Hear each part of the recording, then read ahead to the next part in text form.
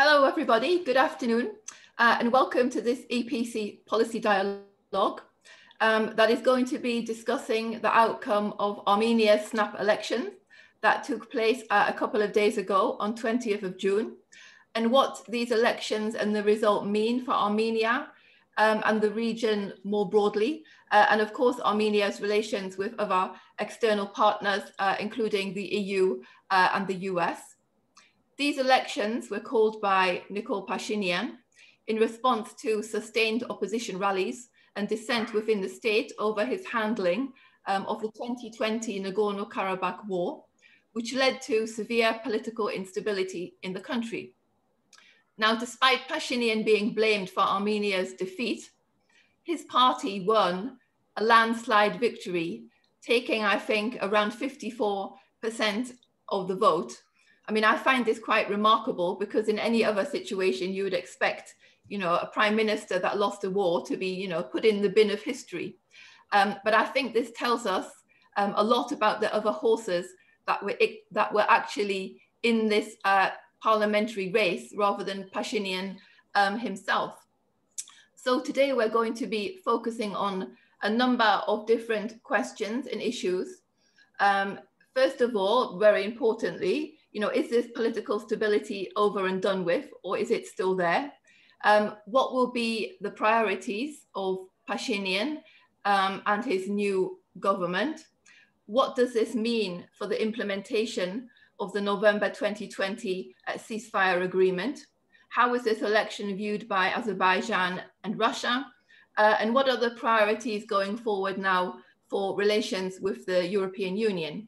Now, I'm really happy to be joined by three great experts today. I think we're really in for a treat because they all know Armenia, inside out, and they are going to share their views on the election and what is going to come next. First of all, I'm very happy to be joined here today by Ambassador Andrea Wiktorin, who is head of the EU delegation in Armenia.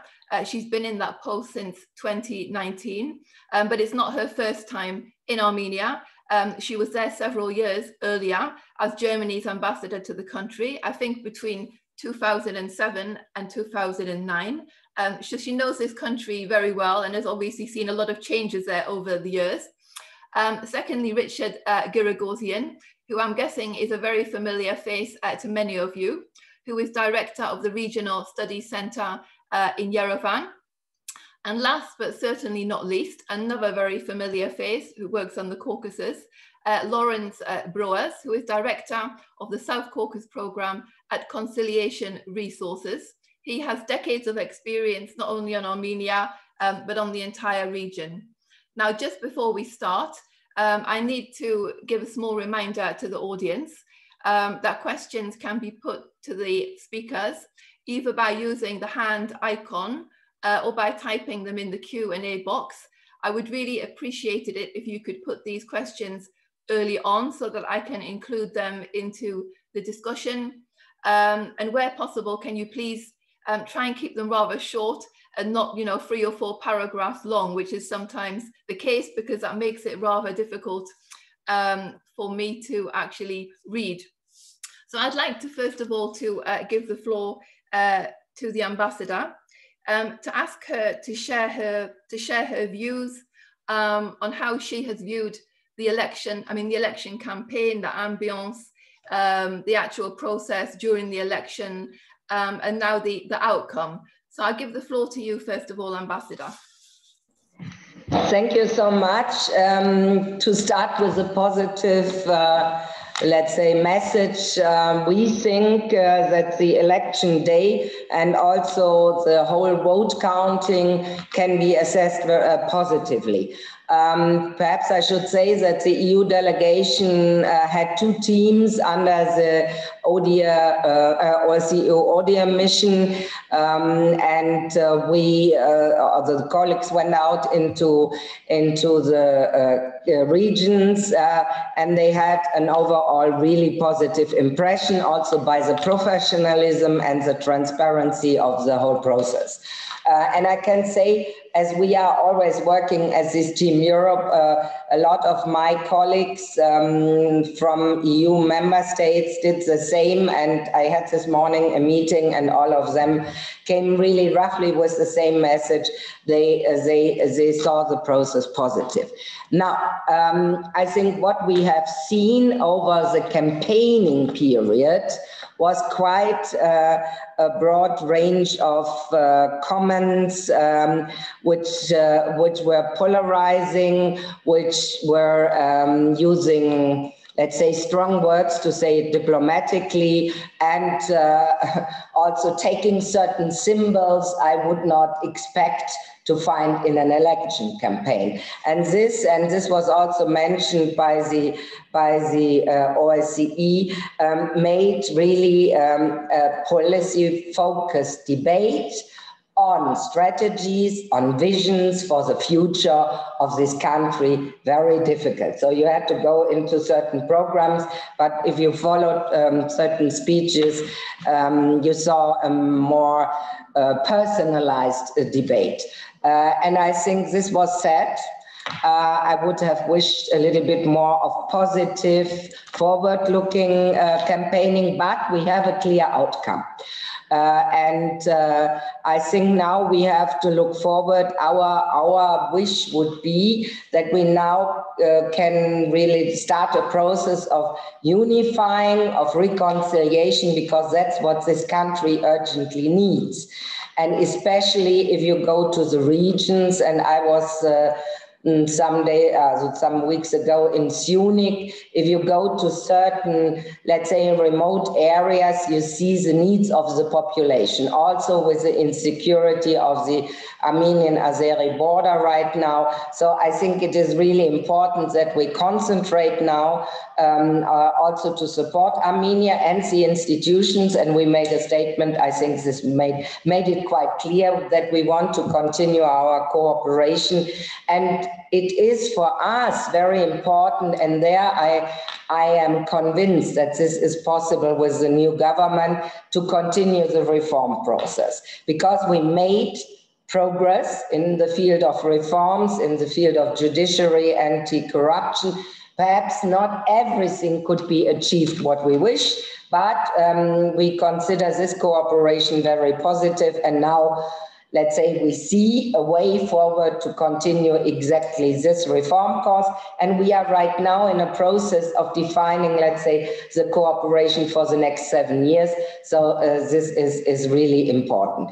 It will be decisive how, let's say, the deputies in the parliament will now start a process. There is an ongoing discussion whether the Armenia alliance, means the alliance of Dashnak's and Kocharyan's party, whether they will take their seats. But as one of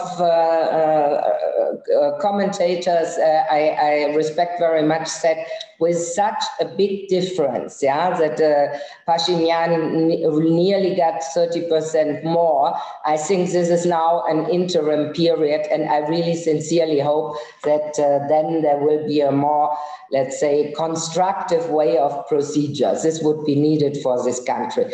And just to mention what it means for the European Union, as I said, I think now we see a way forward to continue what we are doing, and we are strongly committed to support this country, because I think this, with all the small problems you had in this election, they were tackled professionally, and I can say this is a way forward in democracy and also commitment to rule of law, and this is what we appreciate. Thank you very much, Ambassador, for this very focused overview. I would just like to follow up with a quick question, just regarding the deputies returning to the Parliament. Do you think there is a risk that we could end up with a similar situation that what happened in Georgia, where you'll have deputies that don't return to the parliament, which will let's say sort of continue the political instability in the country. I mean, could we end up in a similar situation where, you know, Monsieur Michel has to come over to Yerevan to negotiate as he did in Georgia? Well, I think we cannot exclude. I still hope that there is a certain reasoning that they will in the end take their seats. So this is perhaps the optimistic view of a diplomat. Yes, there is naturally a certain danger, but you see, I think it will take a little bit time, but the two parties that are now that will come into opposition, this gives them a certain leverage to be in the parliament. So I hope that they will overcome it. We cannot totally exclude it. Honestly, what we are doing now, we are checking what is happening and what would be the procedure. And I think right now, as far as I saw it from the statements of the head of the Central Election Committee, they have to check themselves. So we will see. I have no indication, because they are playing with this right now. So we will see if they want really to go for the Georgian scenario. Naturally, it would be difficult. Okay, then we come in and have to try to find a solution. But I hope in the end that they will take their seats. They will, I'm sure, and this will take a certain while, they will appeal to the Constitutional Court.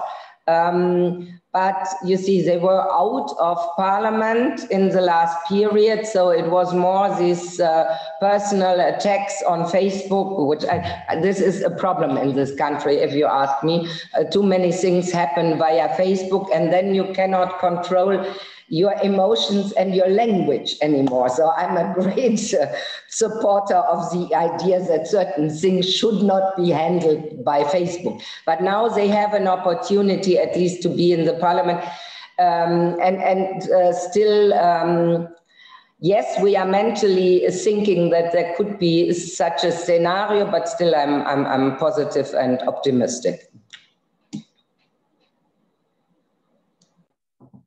Thank you very much, Ambassador. I'd now like to turn to you, Richard, because you're obviously on the ground in Yerevan as well, to hear your insights on how you view this outcome and what it means. And if you think we're going to see a more unified approach from all of the different parties, or will there still remain this, you know, instability? Do the losers, you know, Kocharyan and all the others sort of accept perhaps that their days are done, that they need to step back?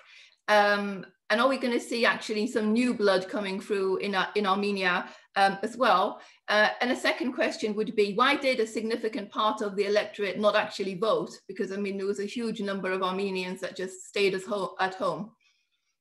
Well, thank you very much. And also thank you to the European Policy Center for such consistent interest in developments in Armenia. Following the ambassador, I'm equally optimistic, but I'm going to be much less diplomatic in terms of looking at the election. First is the degree of preparation for what was widely expected and fortunately came true, was a genuinely free and fair, pluralistic, democratic election. This is a notable achievement. I also would like to stress the positive contribution to the electoral process by the United Nations, the European Union, and several European member states, which actually helped in terms of ensuring a positive environment for a truly free and fair election. However, in the campaign itself, we see a rather disappointing, distressing discourse. Trading of allegations, vicious and vindictive language and rhetoric, which in many ways was a race to the bottom. And the ordinary Armenian voter actually deserves much better and much more from their politicians. And in this context, I was disappointed with the lack of any real competition of policy ideas. Instead, it was, unfortunately, a rather primitive personality contest. In terms of the outcome, however, the significance of this particular election should not be underestimated. We are and have been in uncharted political territory.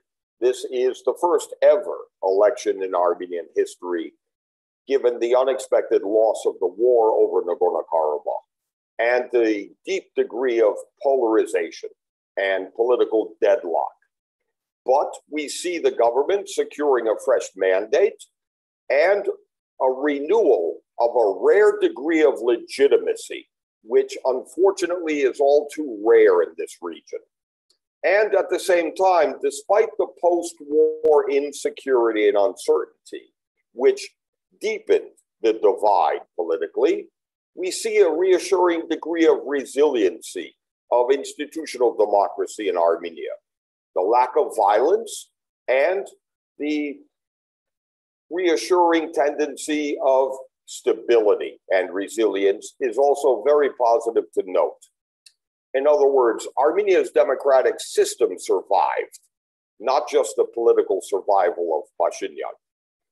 However, I would say, as important as this free and fair election was, it wasn't enough. We need to do much more in order to address deeper deficiencies in governance. And this is why the post-election period is going to be as challenging as the election in terms of a need for compromise and consensus, for reconciliation nationally. And I am a little bit concerned for two reasons. The polarization will now enter the parliament, and I don't have much confidence in the ability of either the government or the opposition to forge a common ground. And second, Prime Minister Pashinyan, with his fresh mandate, is going to be dangerously tempted to engage in destructive and vindictive vendetta politics of retribution and revenge. This is something we need to encourage the government to avoid. And in conclusion, I think the low level of voter turnout was not much of a concern. It was still higher than the election in 2018, even during the enthusiasm of the so-called Velvet Revolution. What it is natural, a reflection of disgust with the discourse in the campaign. And I do think we are challenged to elevate the discourse and to offer more of a competition of policy alternatives rather than this rather vindictive, albeit temporary, post-war political debate. But going forward, I remain justifiably optimistic, given the resilience of institutional democracy.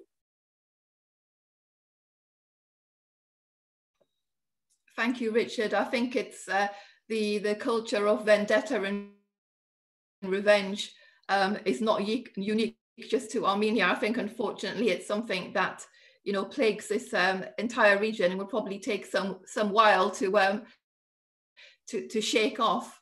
But I'd like now to move to you, Laurence, to give you a chance to offer your perspectives on how you see this election, and perhaps you could elaborate a bit on the context and backdrop in which these elections actually took place, which was quite unique, if I can put it that way. Thank you, Amanda, and thanks to the European Policy Centre for organising this event. Yes, I mean, I very much agree with the preceding speakers. I think it is Armenia's battered institutions that are the real winner in this election, rather than any of the political forces actually contesting it. I mean, the backdrop to this election, obviously, I think the story begins with the 2018 Velvet Revolution, a non-violent civic uprising that embedded a culture of civil resistance to post-Soviet authoritarian governance. Was consolidated in December 2018 when the Civil Contract Party won a 70% landslide victory. And then we saw last year's Second Karabakh War, an absolutely devastating defeat, and Nikol Pashinyan having no choice but to sign an agreement that many in Armenia saw as a capitulation. So, the protests against his rule started after that. I actually think that Armenia dodged a bullet by rejecting an option that was put forward by a Homeland Salvation Front to transfer the government to a kind of a technocratic interim government. I think that was the opposition also playing for time. I think, you know, what's extraordinary in a sense is that the opposition has known how unpopular it is. So bided for time, bringing us into 2021.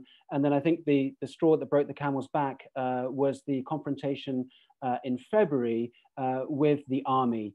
There was a kind of a showdown of public recriminations over responsibility for the defeat.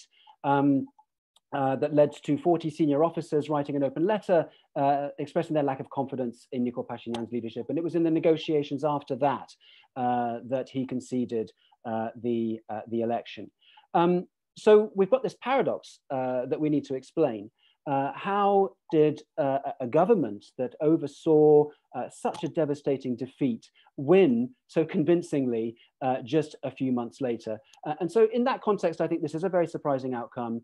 But in the broader context of Armenia's post-Soviet regime trajectory, I don't actually think it's that surprising. Until 2018, Armenia was a competitive authoritarian regime, one that had all the formal trappings of a democracy, but not a level playing field. And there are a number of features, I think, which we need to bear in mind when we think about Armenia's regime politics. First of all, the very high degree of elite factionalism. You don't have a united political elite in Armenia sustained by resource rents and patronage. So there's always been a very intense degree of competition. Most or many of Armenia's post-Soviet elections have actually been intensely contested. Secondly, there has been a vibrant civil society throughout the post-Soviet period. Armenia's civil society is much broader and wider than simply a Western-funded kind of neoliberal conception of civil society. It's rooted in diasporic networks and in a very high degree historically of civil society activity and non-state actors.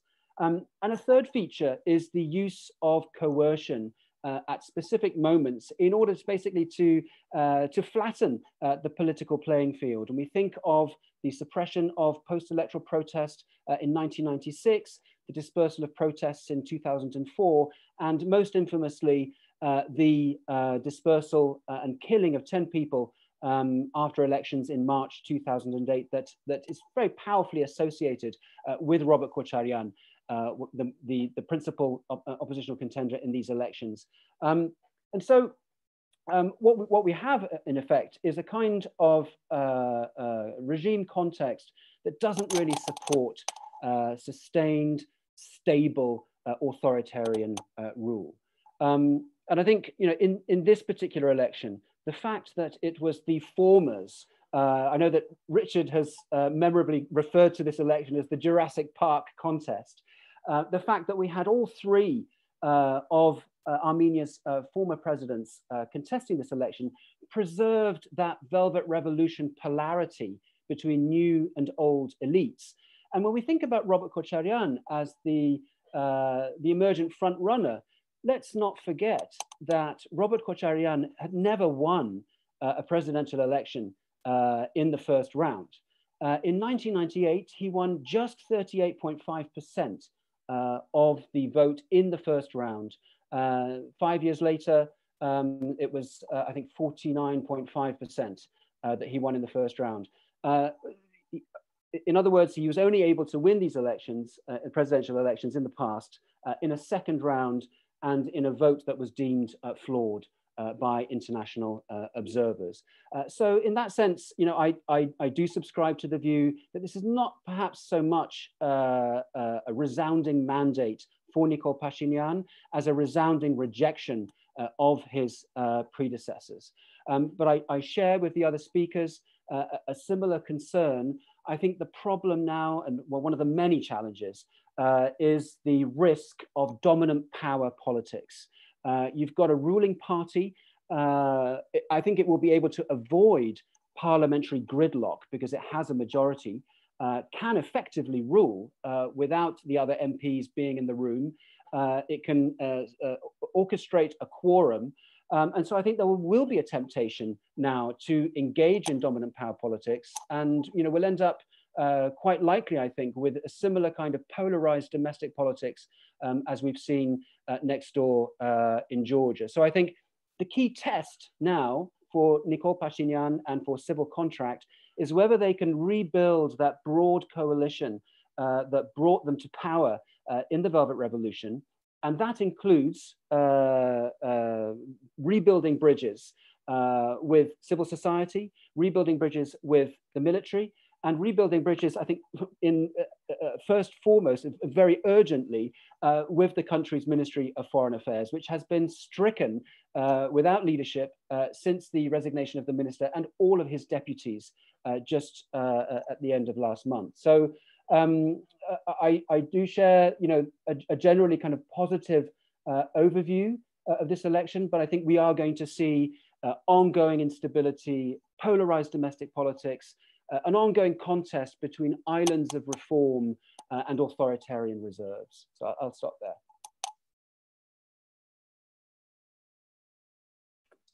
Thank you very much, Laurence. I would now like to give the floor back to the ambassador to perhaps follow up on some of the points that you've made, particularly related to perhaps this, increase in dominant power politics. I mean, it sounded to me as if we could see a sort of possible backtracking on some of the things that were achieved by Prime Minister Pashinyan, during his first term in office, and many of the commitments that he made back during that period to strengthen Armenian democracy, getting rid of corruption, the rule of law, and all of those things. And linked to that, back in the day, he was, committed to strengthening ties with the European Union as a partner to help Armenia on this journey. So I would like to hear your interpretation of this, Ambassador. I mean, do you see that's a risk? I mean, does the EU still have enough leverage on Armenia, if they had leverage in the first place, to make them sort of commit, if you want to put it that way, to having a more unified or having a more culture of pragmatic politics, or not? And then we'll move to the topic of Russia. Thank you so much. First of all, I would join the assessment that you have, and this is the development of the last years, a vibrant civil society. And by the way, in our assistance we supported the UNDP basket project, but we also gave, let's say, quite considerable funding to civil society organizations to have independent observation. And we will continue to work on this process. And yes, it was, let's say, a decision between, let's say, the ancien regime. I liked, but this is due to the fact that I was before in Belarus, the comparison, Eric Hakopian chose to say Kocharyan wants Belarus with apricots. So as I know what is happening in Belarus, I don't want to have Armenia a similar fate. I don't say it's easy now. I also see if you win with such a rhetoric and the hammer, you have now to come back and change the attitude. And I think in the same time, I may be wrong, this is also the end of the revolution. And now we should enter into a phase where we have a government where he sees that he is elected twice. So I hope this opens a certain confidence also to take experts on board in the government. We have seen good examples. Also for me, the Ministry of Justice is, for example, a pillar of cooperation. And you have others where you would wish a more proactive stance, I put it like that. You see, the European Union is not asking the partners to make a choice. As we are not saying either cooperation with EU or with Russia. And I think often, let's say, we met a certain mistrust and we were not believed. But I think that we really have shown that we are a reliable partner. So we have a fact, Russia is in this country, but we can offer, let's say, really support on eye level and expertise. And I think the best we offer is that we have the member states on board. I think the development also in the last year due to COVID strengthens the idea of a Team Europe approach, means it is the EU plus the member states. And therefore, certain programs are especially successful if they are taken positively, is, for example, twinning, where you really get peer experts from member states. So we will, I got all the confirmation what it is worth, but I believe in it, before the elections, that there is a willingness to continue the reform course. So there I have a much confidence that we will do this. And you see the government continued to work a little bit distracted, I would say, in the last weeks, understandable. But for example, they finalized the new roadmap, also the additional part of the roadmap after SEPA entered into force. So there is a commitment to continue this reform course. It could be structured a little bit, let's say, more energetically now after the elections. And it will be decisive that you really understand that you have to take the society on board. I think one of the comments Kocharyan made, that he will look into all the Soros-funded organizations, led to quite an outcry, and they came naturally to the international community. But there I am confident that we see a more positive approach. And I want to underline one thing which was not mentioned, although they got a criticism at the end now that he was more criticizing Pashinyan than others. But we have really seen in this last year the strength of the institution of the ombudsman, who really raised certain issues which are important, really to develop democratic structures. And he also made the link, which was not directly understood nor liked by the government, that security is also an issue of human rights for the people living in the border region. So I think these are strengths of the institutions. And I think that there is a willingness, and I compared the programs. Let's say in the Armenia Alliance, you have one little paragraph, and we come UN, CIS, CSTO, Eurasian Economic Union, Council of Europe, and EU. So you see, I didn't see there really a vision how to develop the relationship with the European Union. I see it on the side of the civil contract, but I agree. And what was said both by Richard and Laurence, we will take it up. I think as soon as we have the government, I think we will, if we see that there is a certain danger, we will tackle it directly. But I'm confident that we want really to support this country, and you have to see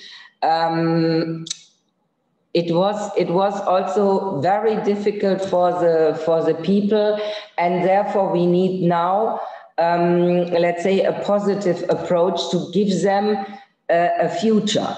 And this is socio-economic recovery and reforms. These are the two elements in order to make this country resilient.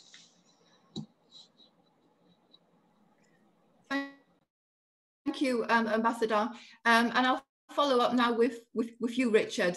I mean, how do you see now? I mean, how is the perception of the EU now in Armenia? I mean, against the backdrop of the war, I mean, has it changed? You know, also, do you see a strong commitment, as the ambassador was talking about, to continue with these crucial reforms? And just to pick up on one of the questions in the chat box that came from Narek Terizayan, who's asking about the steel mandate. I mean, what does it actually mean? I mean, Pashinyan said he's moving from a velvet mandate to a steel mandate. But in real terms, what actually is this steel mandate? Well, let me start with one of the many difficult questions you give me, and start with the last one from Narek Terizayan. In terms of the rhetoric, which worries me, Prime Minister Pashinyan has now openly threatened to transform the so-called Velvet Revolution into whatever he means by a steel revolution. And to be honest, I'm worried because I do expect the new government of Pashinyan to target institutions. The first and foremost will be the judiciary as a legacy institution from the old system, but it's clear that legal reform and reconstituting the judiciary is very much a priority for the Prime Minister. And at the same time, as he's already said, the Prime Minister will purge or cleanse many ministries and civil service. And I do think this is very important in terms of the danger of cutting corners. This has to be a rule of law, legislative and regulatory based process, implemented in a very neutral way. It cannot be an instrument for retribution. But I also think the Armenian church and the Armenian diaspora will have to be called to account by the government. I do expect both to be targeted after a very toxic campaign.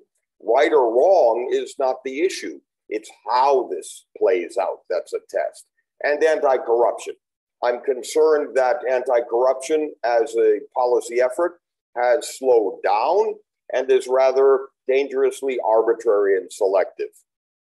And in terms of looking at imperiled reform, from a perspective of the European Union, I'm both worried but also reassured. On the one hand, there is a unique second chance. Armenia was afforded a second chance from the European Union in restoring relations through the Comprehensive and Enhanced Partnership Agreement, CEPA, after we were forced to sacrifice the association agreement under the old government. This was a valuable, rare second chance. I also think that the European Union now has a rare second chance to repair its relations with Armenia after the perception in the post-war environment of Western neglect. And what's most important is a distressing precedent from the war over Nagorno-Karabakh, a dangerous precedent that seems to vindicate the use of force for essentially a diplomatic conflict, and a victory of authoritarian countries over democratic Armenia, which undermines the seductive appeal and attraction of European values and faith in democracy. The burden in Armenian civil society on us is to challenge that narrative and reassure that we do require greater confidence and faith in democracy and democratic institutions as a component of national security. It is not one or the other. And in this context, I'm optimistic. At the same time, I do have higher expectations on the Prime Minister than before. An early election, we often forget, was not automatic. It was a prudent response to an underlying political challenge and deadlock. But now we need to build upon that. And I do know in the past several hours, according to my information, the opposition internally has decided to assume the mandates and take the seats. It's not announced publicly, but this is a gesture and hopefully an opportunity to begin working to transform political disagreements and confrontation to well within the parameters of what's normal, legal, and expected within a parliamentary and political framework.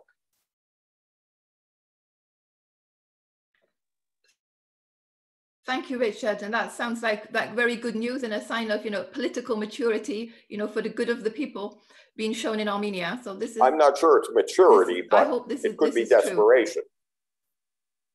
Oh. Okay. Now, Laurence, I would like to turn to you to focus a bit on the neighborhood, starting with Azerbaijan. I would be interested to hear your insights on how you think the Azerbaijanis view this result. And we have a question here as well, again from Mr. Terzian, a question to you, Laurence, who's pointing out, or he's saying that Azerbaijan intensified its military and diplomatic provocations ahead of the elections, significantly adding to an already stressful campaign.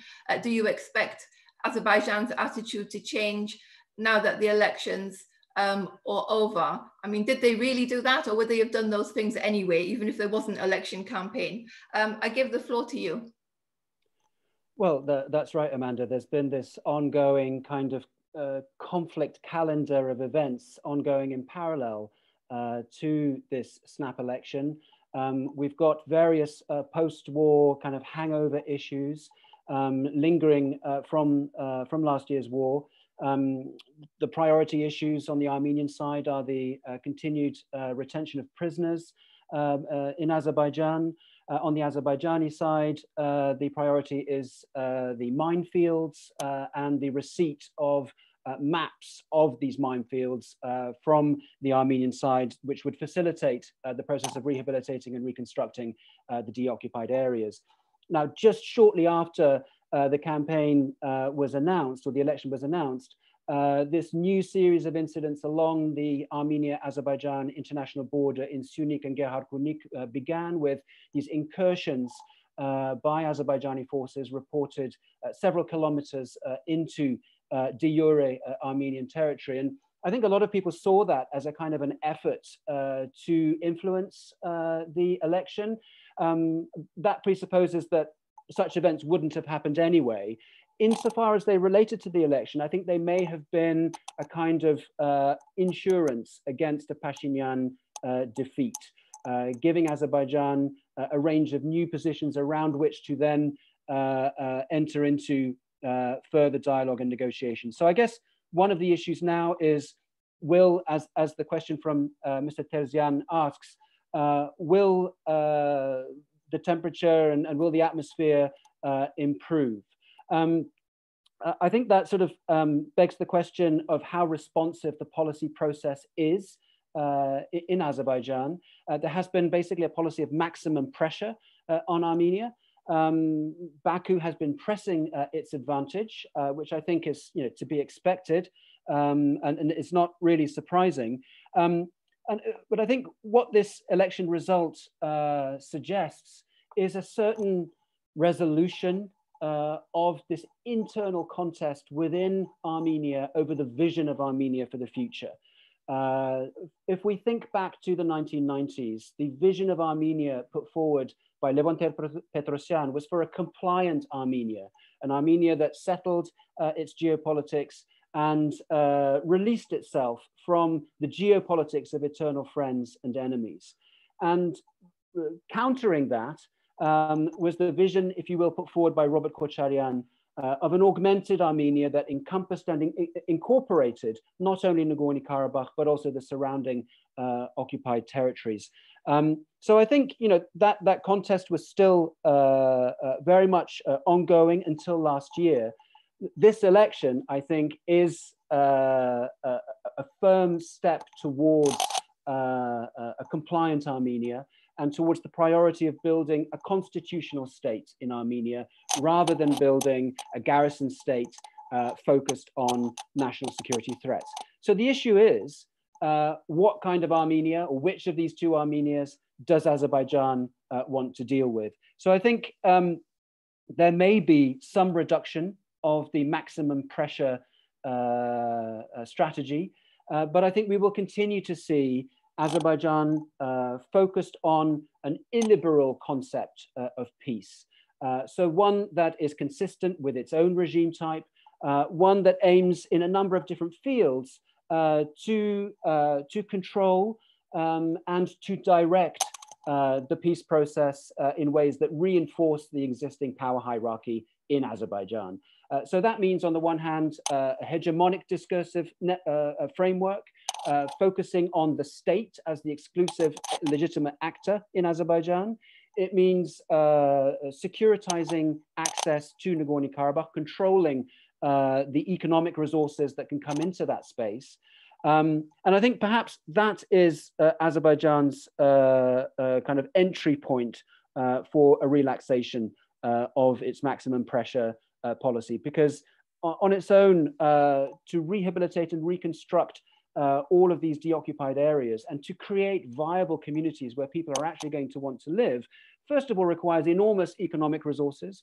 And secondly, it requires work at the community level, so that you've actually got communities who are living in close proximity to one another, who can transact, who can live side by side, and who can interact. So overall, I don't expect a great sort of a very significant change, but some relaxation of the maximum pressure tactics. Thank you, Laurence. I would like to return to you now, Ambassador, to ask you, first of all, if you could perhaps elaborate a bit on what the EU's been doing in the post-war period in terms of, peace building, financial assistance, and these things, and if there's more that we can expect to come onto the horizon. And then my second question would be about the changing geopolitical situation in the region. I mean, obviously, it seems to me that Russia now has a closer relationship with Armenia than ever before, but also the arrival of Turkey in a much bigger role into the region, obviously, with its mission on the ground, the role that it played in the conflict, etc., changes the dynamic. So I'd be interested to see how you or how the EU actually views this, and whether you view there's any sort of space for perhaps a greater level of cooperation or engagement, specifically with Turkey, that is a NATO member after all, in the South Caucasus, to the benefit of the current situation, or not. Well, on what we did, we have to start, and this made it perhaps a little bit easier, that we were very fast to offer support in the COVID situation. So we were going for economic resilience and tried really to reach out to the vulnerable groups. And we were very fast. I would say we were really the first to really come up with humanitarian assistance, even in the end of the war, and then in the phase, really supporting vulnerable groups and displaced persons from Karabakh. And we understand that now we have to shift the whole thing a little bit. So we had roughly, we always say in and around Karabakh, which means Azerbaijan, Armenia, and Karabakh itself, where we are active. And this I underline because I sometimes get this criticism from the Armenian side. The international community forgot Karabakh. This is not true, but not to end up in this politicized discussion about the access.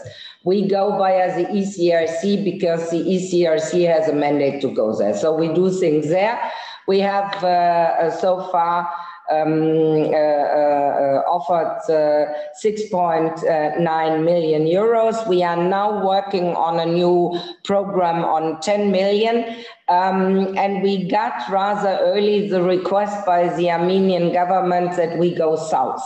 So we will see what we can do in a general way to stabilize the situation economically, but also really see the aspect that you need social protection. And for us, Green Deal, it has to be green, and to see the opportunities if you would really develop certain areas. So, and then there will be a focus on the south, on Syunik.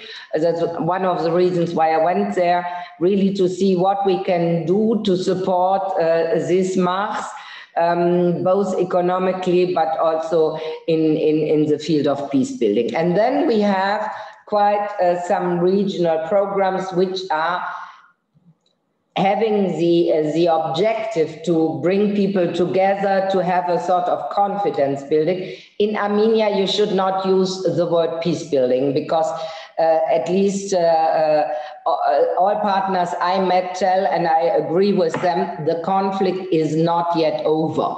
So that's why I prefer to use the word confidence building. We have a program which will start soon, which is called EU for Dialogue, where we have different components to bring people together, but also to help in the economic field. We have a program, EU for Culture, which again means that we support the two countries to develop in smaller cities cultural management. And there is the idea behind that one day one can really bring this together. And we have a program run by the EUSR team, who play a very important role, I would say, which is called EU for Peace. So these are special attempts to have confidence building. And if you ask me personally, I think we need to be patient. I totally agree with Richard. Yes, we had a very high standing, let's say, last year in spring, and naturally the international community, but also the European Union, lost confidence during the war and shortly after this, with the understanding that we remain silent. This is not totally true, because when we go via diplomatic channels and try to reduce the tension or try to find solutions, I think we had a good example now with the release of these 15 prisoners of war, which was, let's say, joint efforts of the Americans, but also of President Michel and the OSCE chairmanship that was also involved in this. Perhaps this can be developed further, because I think we need a sort of mediation to overcome this conflict as captives against maps, so to put it very bluntly. And yes, I would also say that landmines are a serious concern, and normally we would ask everybody to sign the Ottawa Convention.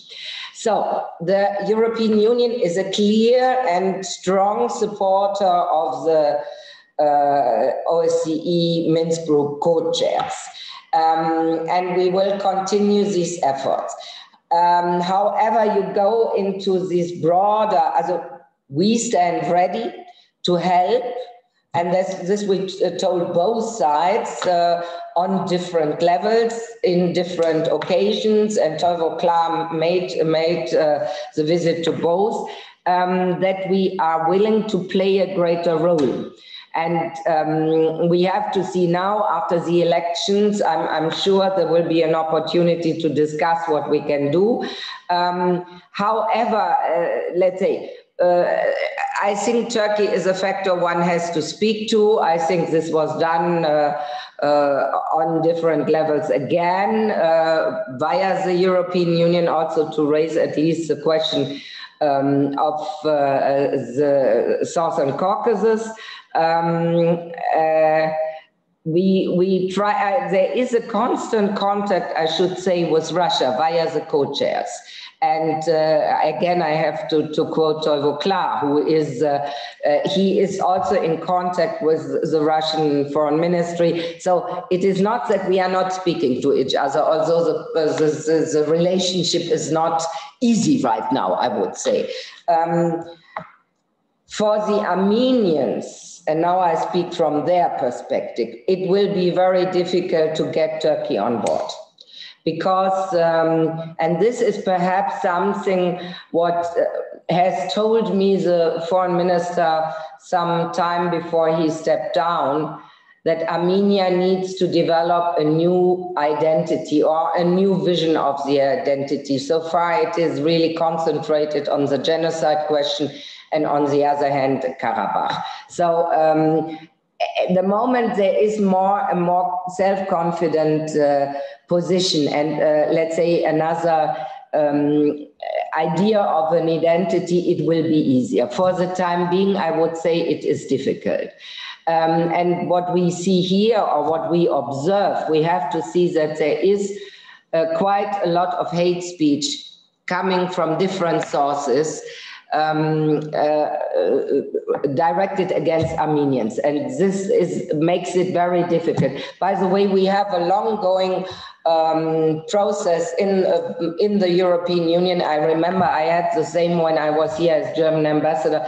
Try to also again confidence-building measures, bringing let's say certain Turkish think tankers and Richard knows it best, together here with the Armenians in order to really start to help to get to a reconciliation. But honestly, for Armenians, this is difficult. I don't say everything.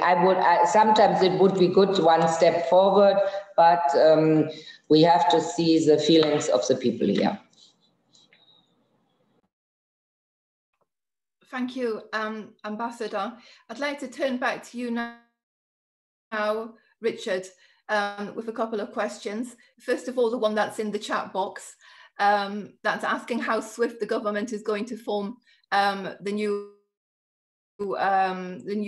government, and also asking if there's any risk the new government pursuing re-engagement with the IMF in pursuit of structural economic forms under the program. Is there any risk that under that Pashinyan's efforts to consolidate power, he could forego much of this fiscal discipline needed in that respect?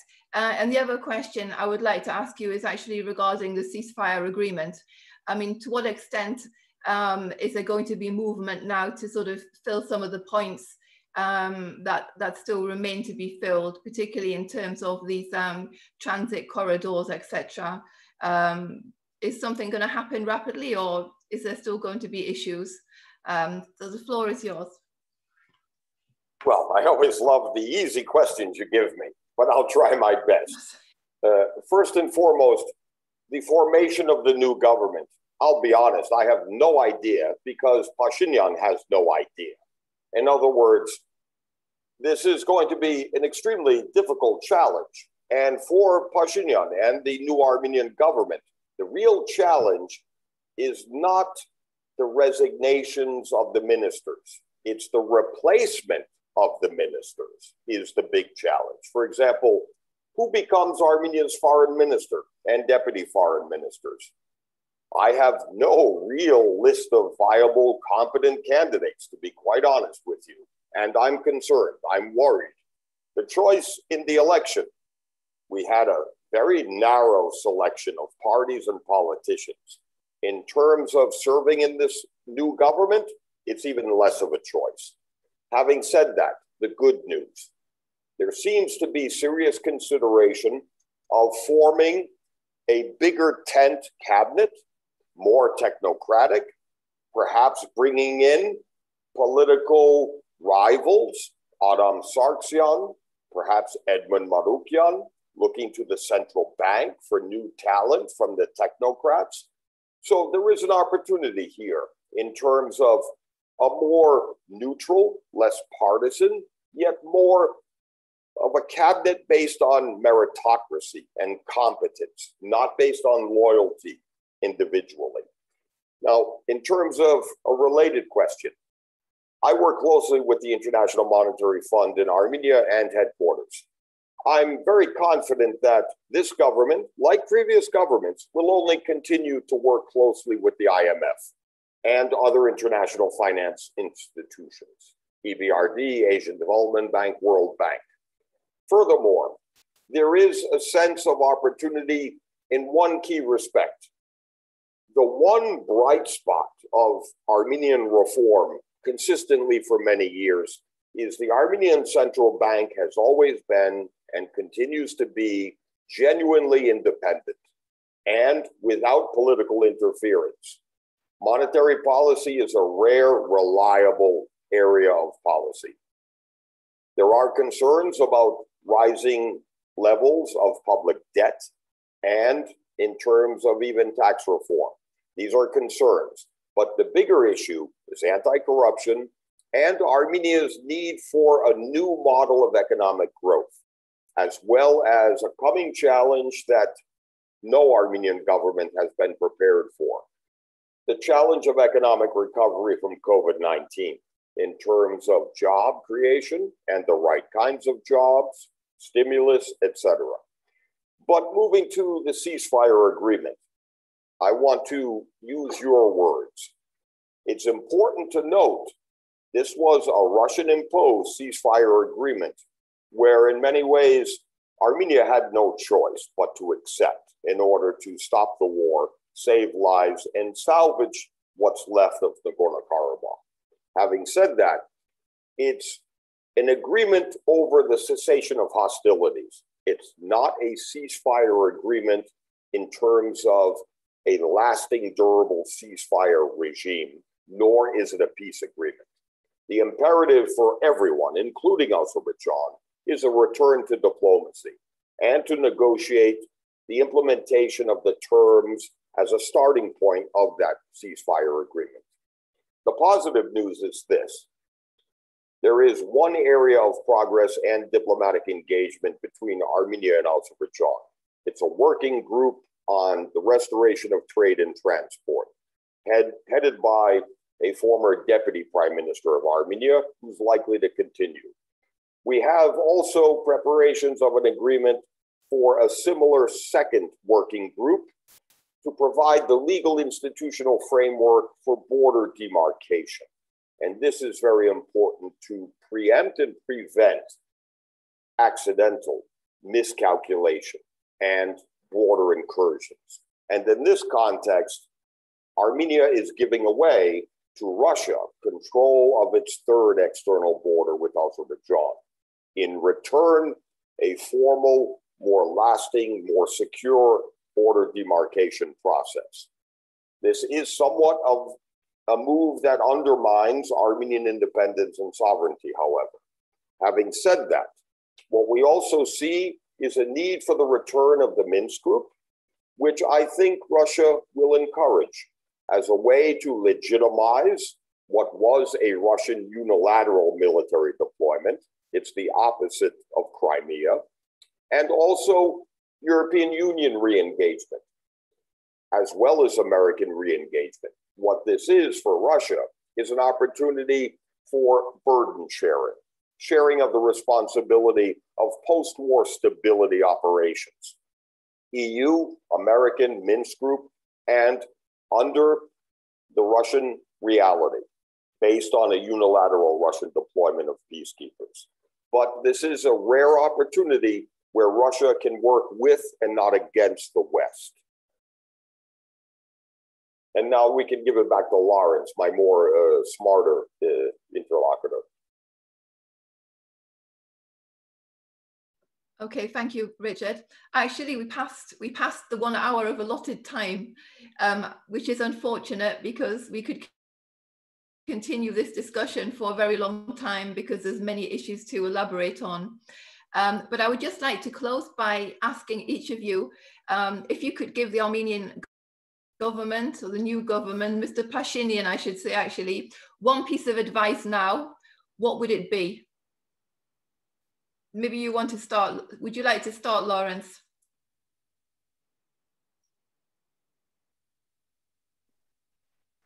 Yeah, I guess I would focus on institutions, avoid metaphors of steel revolutions. It reminds everyone of Stalin. That's not what we want. We want to see a return to the broad coalition, and it seems that that's what a majority of voters in Armenia also want.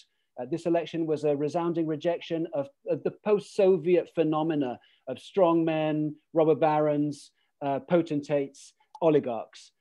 So the key focus, I think, is on incremental institutional improvements. That seems to me to be the way forward. Thank you. Ambassador, what would your advice be?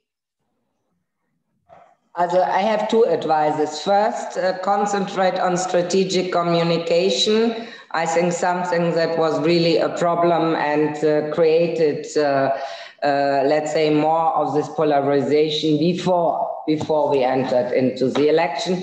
And the second, more women are needed. I believe women were sidelined. Women, if you looked at the government, were underrepresented, and I believe, I think certain things would have developed differently had been there women in certain institutions or having a say. So I would really advise to look, and they have young, bright, talented women. So I hope that there will be more balance and more cooperation. Okay. Richard, final word to you. Well, it's what I tell them privately. There's a necessity and a need for a strategic vision.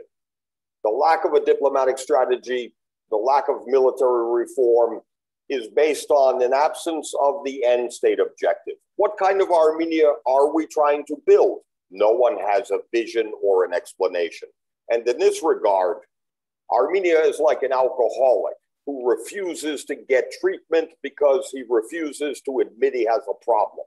We're in a state of denial.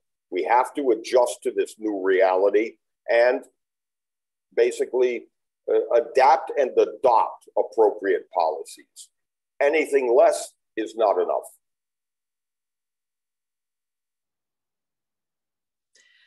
Thank you, Richard. And with that, I would like to thank all of you for joining me today. I have to say that I found this discussion really interesting. It was great to hear a bit more about what's going on in Yerevan and what might happen in the near to medium term, along with all of the other issues that we've discussed today. And as I said, I think we could have gone on for another couple of hours. 1 hour certainly isn't enough. So thank you really for giving up your time today. The European Policy Centre will be continuing to follow developments on this issue and other issues related to the South Caucasus. Just as a small advertisement, in a couple of weeks we have another event on Georgia. This time we'll be looking at, how the implementation of the Michel Agreement is going. So I hope the audience, thank you for joining us today, by the way, the audience. I hope you look out for that. And we'll also be marking the one anniversary of the war with another event related to Nagorno-Karabakh. So also please keep tuned in, look out for our things. And I wish everybody a fabulous rest of the afternoon, if only if it was the weekend, and evening. Thank you.